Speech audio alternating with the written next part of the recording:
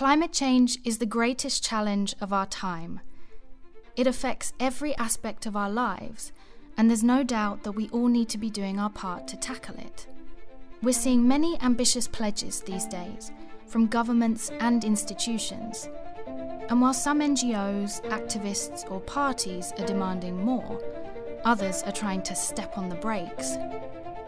But where does a central bank like the ECB fit into all of this? Can we contribute? And if so, how?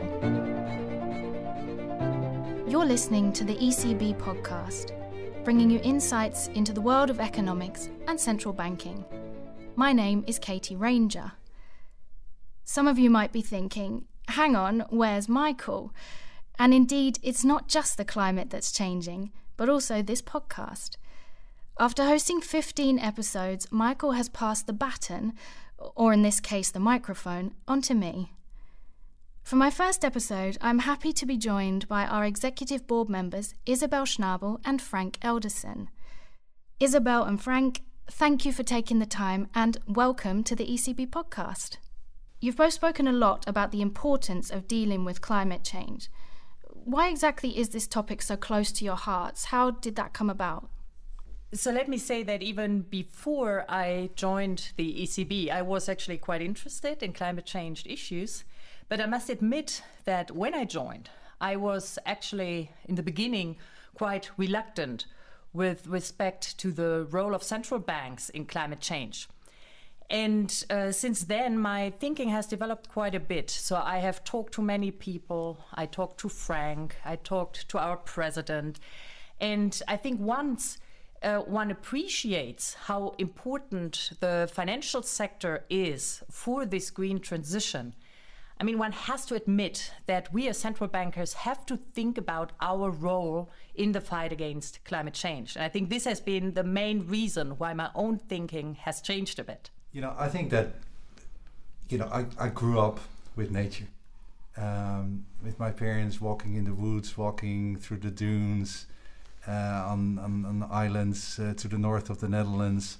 So to me, realizing at some point in my career that I could actually play a role in combining what a central bank can do and must do, what a prudential supervisor can do and must do, and at the same time contributing to conserving that nature for future generations was kind of like a very important moment that I thought, boy, I can do these two things at the same time. It's not mutually exclusive. Central banks and supervisors within their mandates, of course, and we will talk about that, but they have a role to play, and I can play that role as well. Now, Frank, you mentioned our mandate, and before we dig a bit deeper into what a central bank can do in the fight against climate change, let's zoom out a little bit and just see the bigger situation. A lot has been happening in the fight against climate change since we last talked about it on the podcast back in April 2020. Here at the ECB, we've been discussing our approach to climate change as part of our strategy review, and we've established a climate change centre as well. The European Union has committed to reducing carbon emissions by at least 55% by 2030, and they also aim to be carbon neutral by 2050. The US is back in the game with equally ambitious goals, and there has also been movement on sustainable finance and the role of financial markets and banks. Now, from your point of view, where would you say we currently stand in the global fight against climate change? Well, I think that we are at a very pivotal moment in which there is awareness. We now know, and when I say we, I mean governments, I mean NGOs, of course, who have been pushing this for a long time, but also central banks and supervisors. And it's more than awareness. It's also that now many actors have actually published commitments. So there is promises all around the world. I don't know how many governments have already said, we have a certain time path to going to the ultimate goal, which is net zero. But that's words.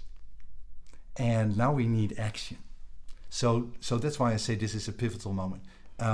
It's super important to have gotten where we are now, because getting to this awareness, getting to these commitments was a very long journey, as you know. But now we must put this into action. Words need to become deeds. Promises need to become action. And we need to get where we need to get, and that's a net zero economy. So actually, I couldn't agree more. And I mean, we need action, and what we actually need is global action. And let me explain a bit why this is actually the case. So what we are facing here is a type of market failure. So what economists call an environmental externality. So what does that mean? That means that those who are responsible for the greenhouse gas emissions are not those who are bearing the costs. The costs are borne by everybody globally.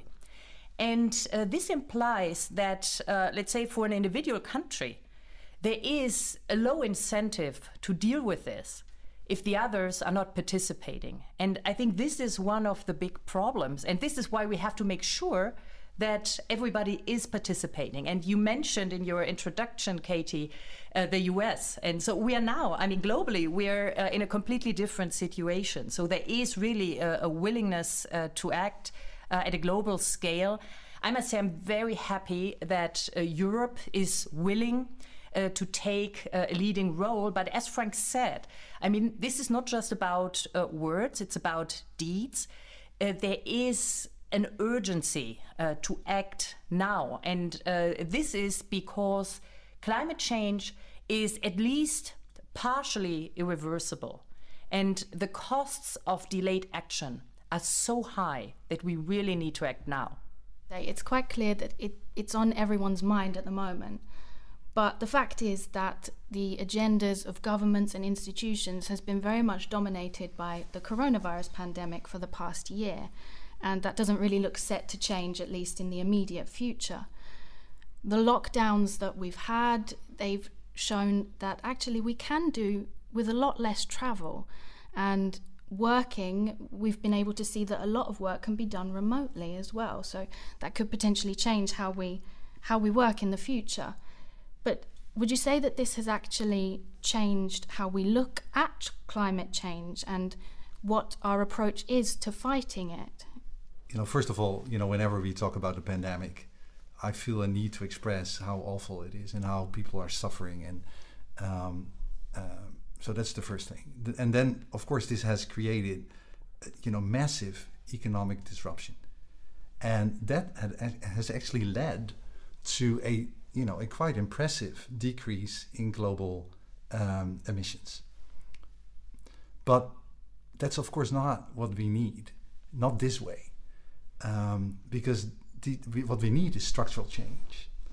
And to explain a little bit, you know, what I think about when I say that, you know, if you have a coal-fired electricity plant and because of economic disruption, you know, it's not used or it's used less during a year. After that year, you know, you fire the thing up and here go the emissions again. Sure. So what we need instead of that coal-fired plant, we need solar panels and we need windmills. That is structural change. Now, so yes, to give you a number, there was like a 6% decrease in global CO2 emissions in 2020. In 2020, but now, you know, predictions are that actually 80% of that will just come back this year. And by the way, 6% sounds like a lot, but it's less than we have to do every single year as of today until 2030 and beyond to get to where we need to go. So it's really just a dent. It's a dent, and it's a dent that is not structural.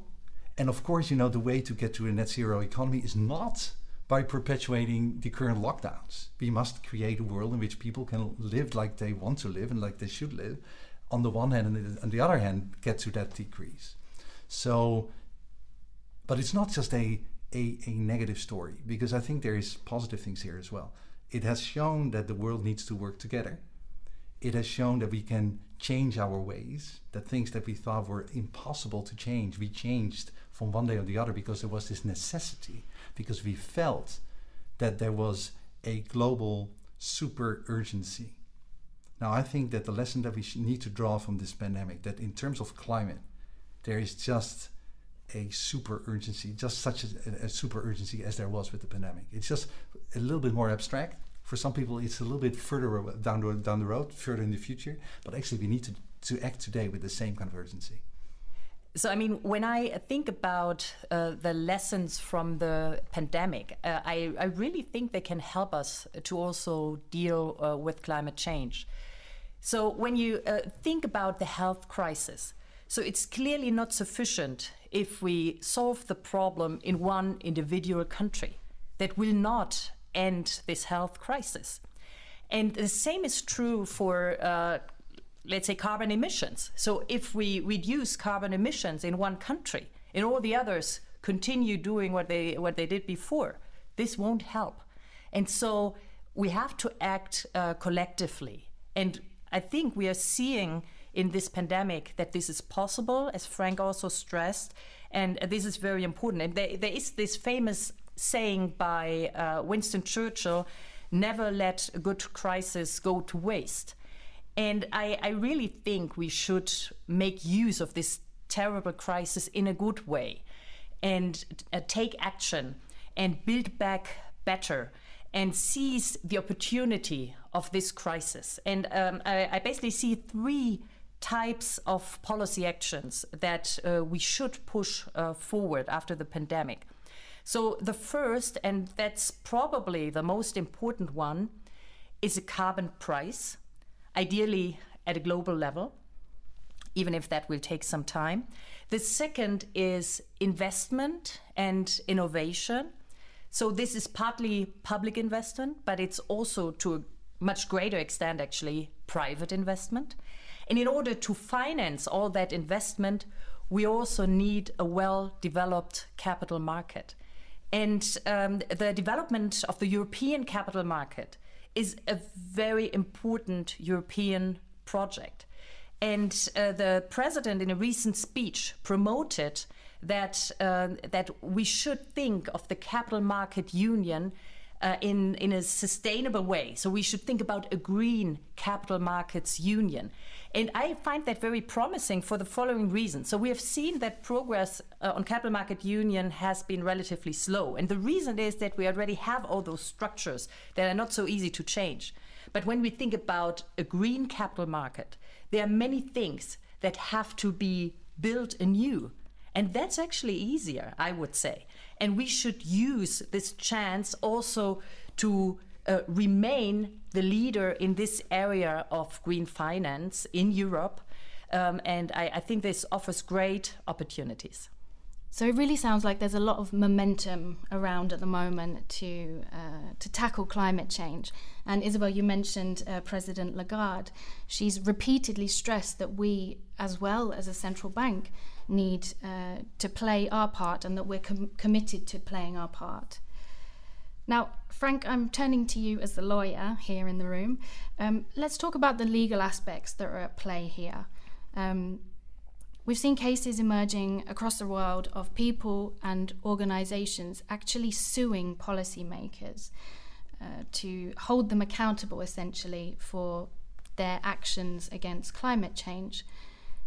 Here in Germany, for example, the top court recently sided with young activists and urged the German government to review their current climate targets to lower the burden for future generations. And these kind of legal aspects also shape the debate on central banks and climate change. Now, we hear calls from both sides. We hear those voices demanding that central banks act now and that we use our tools to actually help economies transition to a more sustainable future. On the other side, we also hear those that say, well, actually, it's not our job to fight climate change, and if we were to act, we would be overstepping our mandate. Frank, why is this so unclear? Right. Well, thank you for this question, because it's a very topical one. I think there is and I will try to get to the answer very specifically and a little bit legally in a second. But now that you mention these various court cases, I think until very recently, the predominant concern on the part of central bankers and supervisors was that we would be sued for doing too much, for overstepping our mandate. And I must say, I've been warning for quite some time that there's also the risk that we are going to be sued for doing too little and too late, for not living up to our mandate. And both is not good. So we shouldn't overstep and we shouldn't underdeliver. So what does a lawyer do? A lawyer looks in the treaties and just starts reading what it says. And then, of course, it needs to be interpreted. But if you just read at the text, it's actually pretty clear. We have a primary objective.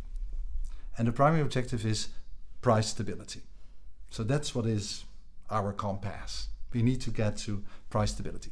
Now, the European Court of Justice has said that it also means that within our mandate falls the preconditions for getting there. So it's a little broader than just the price stability. We can also focus on helping to create the preconditions that we need to get to price stability. But there's more in the treaty. It also says that we must support the economic policies in the European Union. It actually says specifically we shall. Shall means there's an obligation. We must. Slightly stronger wording. Yes, but it's qualified. It says without prejudice to the primary objective. So we cannot do something in terms of supporting the economic policies in the Union, which were to hamper our primary objective of getting to the price stability objective. Now, what does it mean in practice? Because this sounds like very legal speech, maybe. A little bit. What does it mean in practice? If we are looking at two possible measures that we could take to get to price stability, and we are weighing which one to take, and just in this hypothetical, if both were to be just as effective to reach our primary price stability goal, but you could differentiate between the two in that one would really clearly support economic policies in the Union and the other would not. For example, if I talk about economic policies in the Union, climate, of course, is a very prominent one of those and one that is being given a lot of priority. So I'm looking at these two possible measures. We are discussing this in the Executive Board. We are discussing this in the Governing Council. Both are just as effective. Then we don't throw the dice, but we look at the secondary objective. We say, okay, this one really contributes, really supports the climate. The other one doesn't.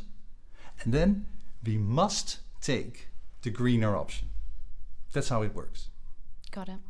So if you're presented with two options, you have to choose the one that supports the fight against climate change, put bluntly. As long as these two have the same effect on the primary objective, because in the end, the main compass is and remains the price stability.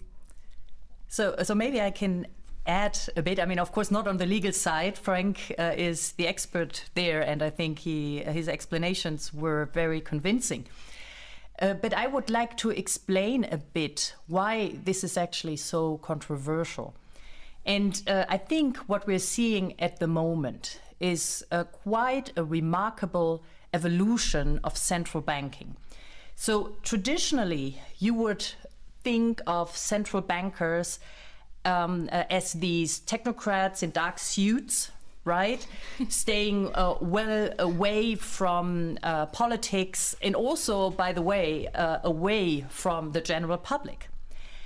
And I mean, we have to be aware of the fact that there was quite a hard battle for central bank independence. And this kind of also came at the price of clearly steering away from politics. But what we've seen in recent years, so basically I would say after the global financial crisis, is that there has been a loss of trust in central banks. And the central banks have probably in response to that started to engage more with the general public, as we have done in the context of our strategy review by having these listening events.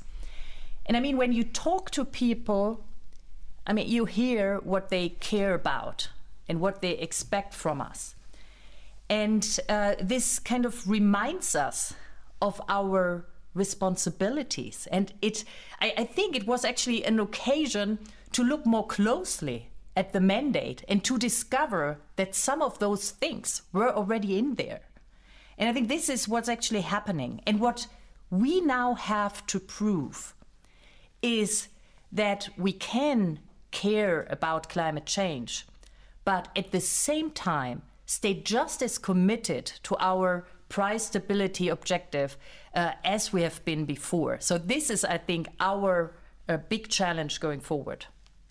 So it sounds like we really have an obligation to act, not just from a legal perspective, but also from a more human perspective, shall we say. And it's not perhaps so much a question of whether we should take action, but rather of what form that action should take. And before we get into the how, perhaps we can just look at the other side of the coin, Frank, and could you tell us if there's anything the treaties say we cannot do? Sure. Very good question too. And indeed, we always have to be very careful to not overstep our mandate. We must remain within this mandate for the very reason that Isabel so very well explained. So it's very good to look in the treaty what we can do and what we must do. But it is also very good to look at where the limits are. Now, one of these limits I've already mentioned, and that is what we lawyers call the without prejudice clause. So there is kind of like a Chinese wall, if you like, around the primary objective. And all that we do and all that we may do under the secondary objective, under the we shall support these economic policies, may not hamper the price stability objective. So this without prejudice clause is a clear limit that we would always have to respect.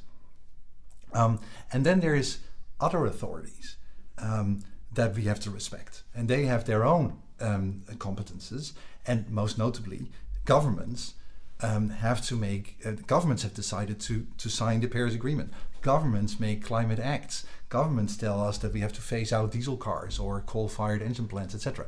That's not us. We are not a climate policy maker. We are a central bank and a supervisor. So in that sense, we are not a policy maker, but we are a policy taker, you could say. And this is a little bit more legal, but I think it is also easily to be understood. We have to be proportional. So whenever we take measures, we have to think about, okay, what is the goal that we serve? What is the aim that we have? And here is a plethora. Here's a toolbox full of potential measures that we could take. Then we take the measure that gets us to the goal, but doesn't go further than that. So we shouldn't be more radical than needed. And that's the proportionality principle. So the without prejudice clause is one limit. Respecting other authorities' competences is another. And the third would be the proportionality principle. So let me give an example what it actually means to be constrained by our price stability objective. So let's say that we have to tighten our monetary policy in view of our price stability objective for reasons that are unrelated to climate change. Then we must not hesitate to act. So it cannot be that we say, oh, we cannot do that because that would imply that we no longer buy green bonds. So that clearly would not be admissible. So as I said in a speech, we should not move from green neglect to green dominance. I think that's very important. Let me give you another example. So for example, we could not limit our purchases just to green bonds because the green bond universe is simply too small and it would not allow us to implement the monetary policy stance that is actually needed. It sounds like there are quite a few lines and fine lines to find in all of this. Isabel, you mentioned price stability, and that is indeed one of our 2 mandates. And I'd like to zoom in on that one a little bit. How exactly does climate change affect prices? So what exactly is the link between, say, the warming of the planet and the price of goods? Could you explain that a little bit for our listeners? Yes, happy to do so. So there are various ways in which climate change affects our ability to maintain price stability. And I mean, I could talk about this for hours, but let me just stress 3 very important channels.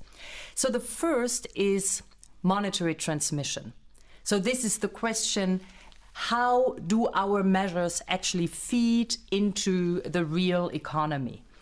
And as you know, this depends very much on the banking sector.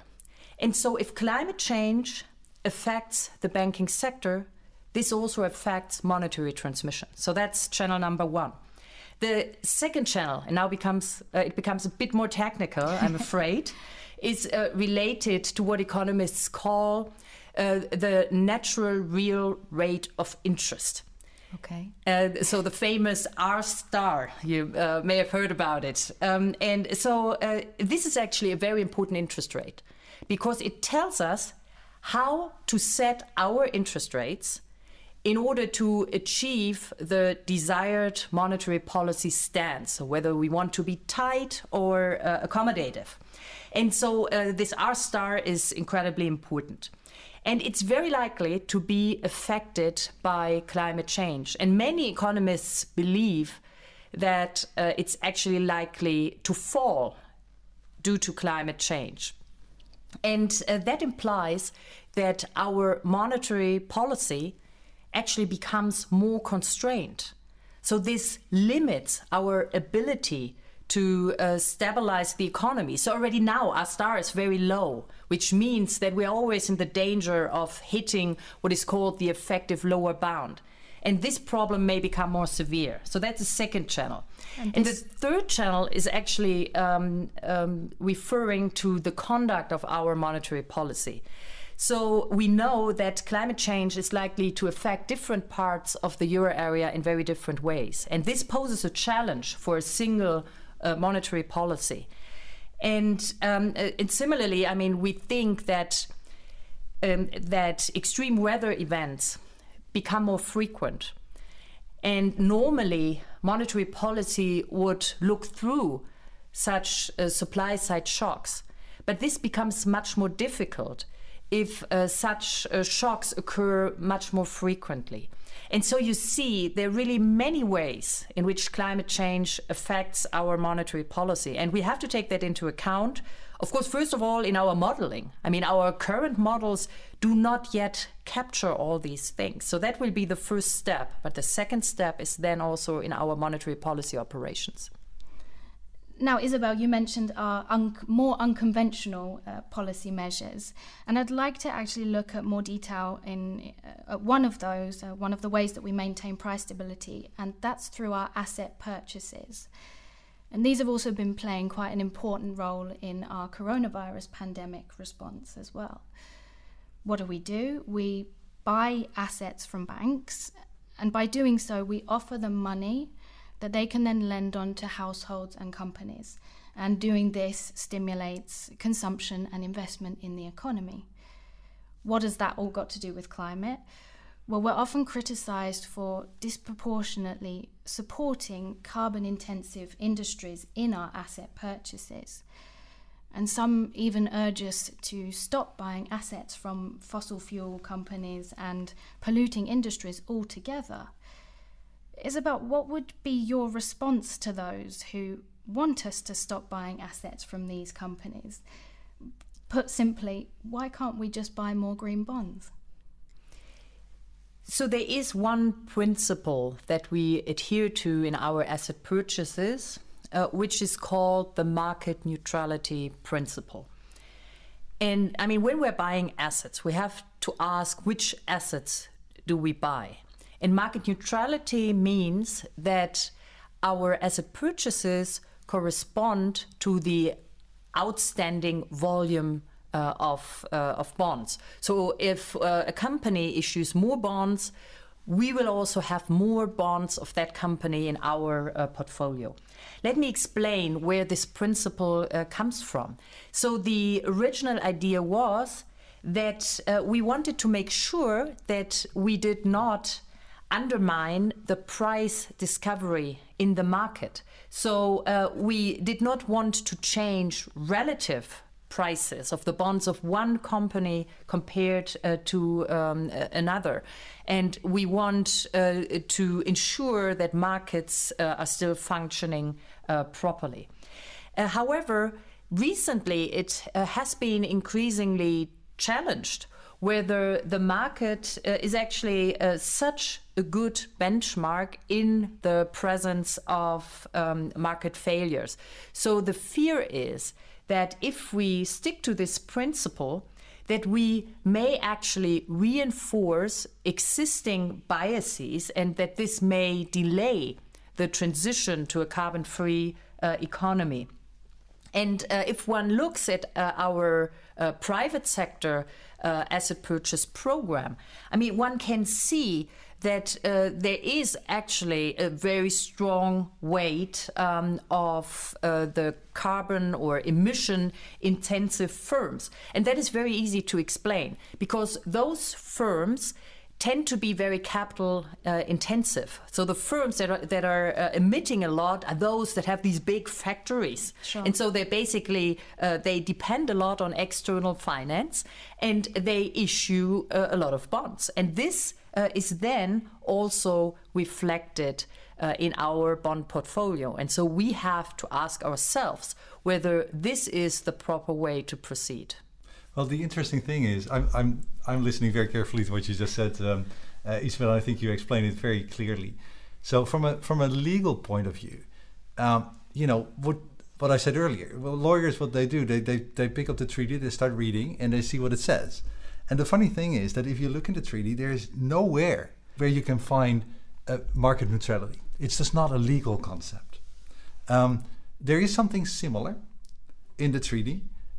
Because it says that we should adhere to the principle of an open market economy with free competition, favoring an efficient allocation of resources. That is in the treaty. So we should favor an efficient allocation of resources. It doesn't say market neutrality.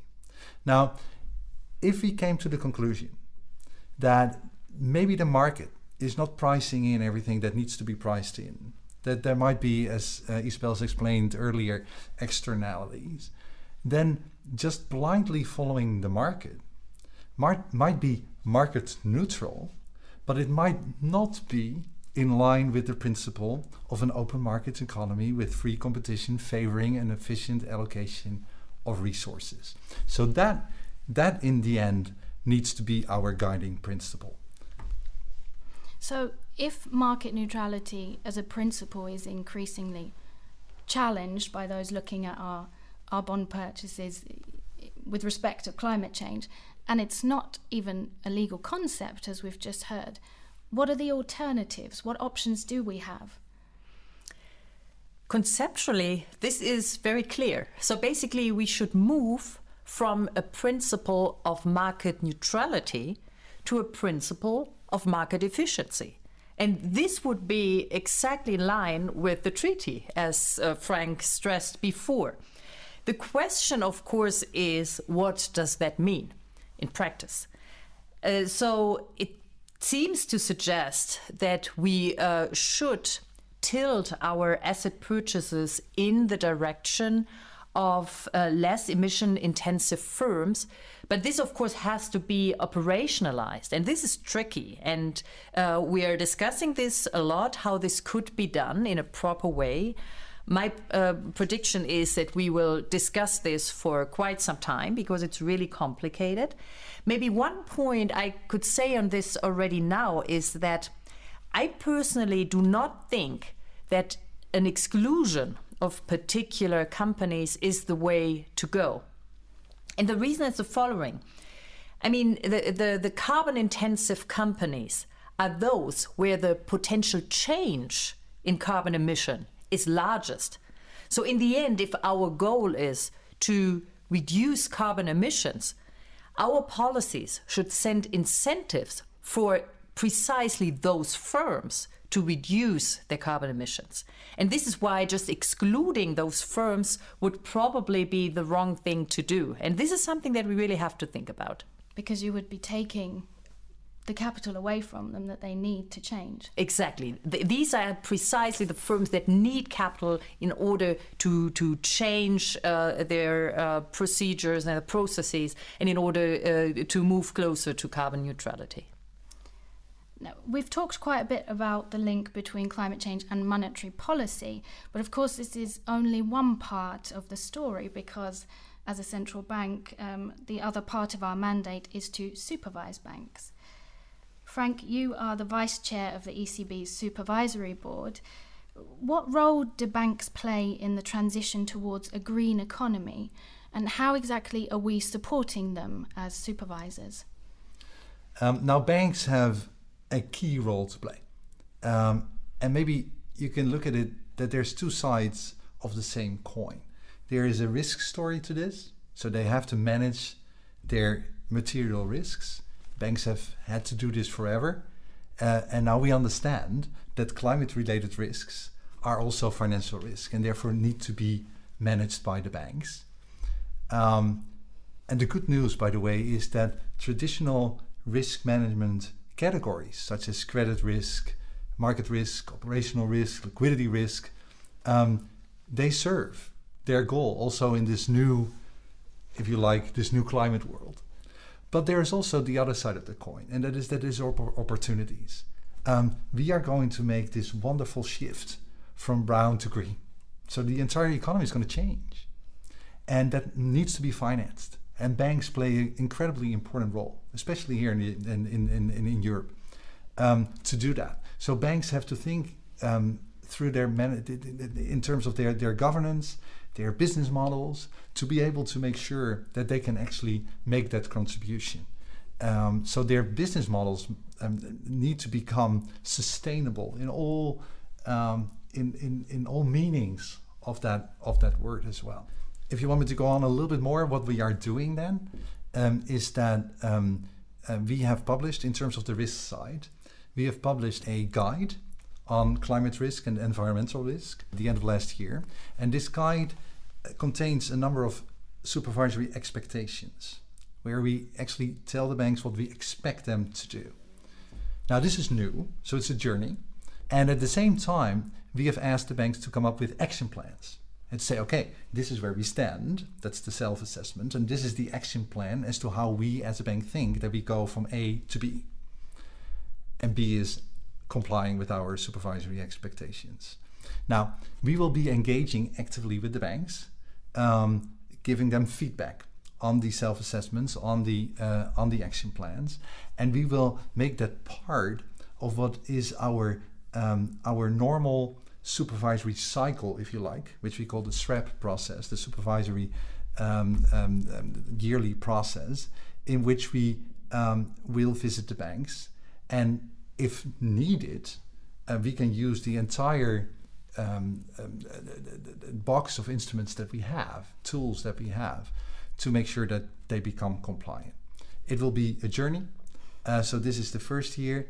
As of next year and beyond, I think our reaction will become more forceful. So Frank, I think what's going on the supervisory side is quite important. I mean, what I'm wondering about is how shall the banks do that? I mean, do they have the information that they need in order to judge what is greener or less green? So how do you deal with that on the supervisory side? Right. Well, this is a key question. So thanks for asking that, Isabel. It's this is about data. So do banks know in terms of the clients that they have, the corporates that they lend to? Do they know how these corporates are doing in their transition path to a net zero economy, for example? So this is work in progress, work that's being done. But we say, as a supervisor, you cannot hide. The risks don't go away because you don't have perfect insight yet. Actually, without perfect insight, the risk might be higher than you think now. So we visit the banks, we require them to act on these risks now, and we know that in the years to come, the data will become better. This year we are actually on the macroprudential side, we are doing a stress test. Next year we will be stress testing the banks. So stress testing meaning that we have various scenarios, and then we ask the banks, okay, how would you fare? How will your balance sheet do under a scenario in which climate change will just go on and will not be decreased by the government on the one hand, so a hothouse world as we call it, or on the other hand, how would you do in a much more orderly transition? And actually there's one other thing that I wanted to mention in this context, also in our fit and proper evaluation. So if you want to become a banker, we have to evaluate whether you are fit and proper to do so. We will increasingly be asking also for knowledge on the part of the bankers in Europe of how climate change is relevant for their banks, so that we make sure that they will not forget and deal with these issues. So making sure that the expertise is there. Exactly. To get to that point. So Frank, this climate stress test that is just ongoing, the macro stress test, in my view, is extremely fascinating. I mean, we have this great team working on that. And what I really find amazing is that all this would not have been possible a couple of years ago. I mean, it's called macro stress test, but it's still based on extremely granular data sets. So it's based on firm level data, the emissions at firm level. Then, of course, we have this extremely granular data set on bank loans. And we can bring all of that together, and then we have these scenarios, and we can see what's going to happen with systemic risk. I find it really fascinating, I must say. It is. And what I've been told is that in this database we have access to data of 4 million corporates, 2,000 banks. Wow. We are looking 30 years ahead. So it's from an intellectual point of view, it's fascinating. And if you look at the issue, it's also extremely needed. So on the one hand, it's wonderful that we can now do this, but we better be able to do this because climate change is upon us and we need to deal with this. Before we end, I actually have one question that we'd like to ask all of our guests on the podcast. If you had to recommend one must-read or must-watch about today's topic, what would that be? What would be your, shall we call it, hot tip for our listeners? So when you asked us to think about this, the first thing that came to my mind, and you may be surprised about that, was the story of The Little Prince by Saint-Exupéry. Because if you think about it, this really has a lot to do with sustainability. I mean, remember how this little prince is taking care of his little planet, how he wants to make sure that his little planet is not destroyed by the baobab trees, how he looks after his quite capricious rose. I think it's really beautiful. And, the little prince looks at all this through the eyes of a child. And I remember very well when my children were still a bit younger, when they were seeing photographs of dying ice bears, let's say. I mean, it would make them extremely sad, and they kind of had this feeling that they wanted to do something about this. And maybe sometimes we should also look at those things through the eyes of a child to just remind ourselves what we are risking if we do not act. I have the book at home. That's very nice. I'm going to read it tonight with that new perspective in mind. Frank, how about you? Well, we didn't coordinate this, but I love your answer, Isabel. When I thought about this, I thought I would just be very open and tell a personal story. After last summer, in pandemic, knowing that this would take longer, I felt that I needed to do something green myself. And every day I tried to walk for like an hour in our town, and I started picking up acorns. There's lots of oak trees there, and And I told my wife that, I wanted to try to grow them this winter. And then, but I didn't tell her how many I picked up. So, and I picked up about 80. And, 80? 80. Because I thought, this is an experiment, so probably it doesn't work. So I need to have 1 or 2 oak trees in the end. I need to start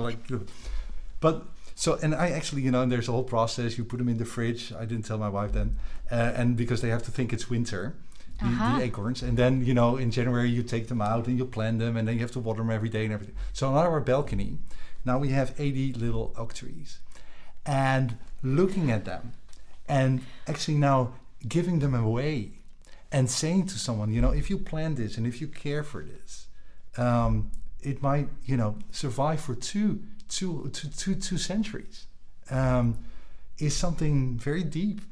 And now you come with the little prince who kind of waters his plants and everything. That really relates to me. Thank you. Isabel, Frank, thank you so much for this discussion today. Thank you so much, Katie. My pleasure. Thanks. Well, that brings us to the end of this episode. For more information on climate change and central banks, check out the show notes. You've been listening to the ECB Podcast with Katie Ranger. If you like what you've heard, please subscribe and leave us a review. We'd love to hear from you, so do share your feedback and ideas with us via social media. Until next time, thanks for listening.